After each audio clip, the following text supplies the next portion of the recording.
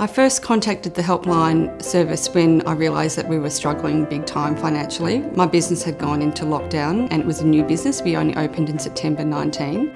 Through the helpline, I had weekly calls with a business advisor who was an industry specialist, and together we worked through the issues that were challenging my business and would come up with a strategy how to best manage them. And the main areas were marketing, communications, social media, and overall how to get my mindset right.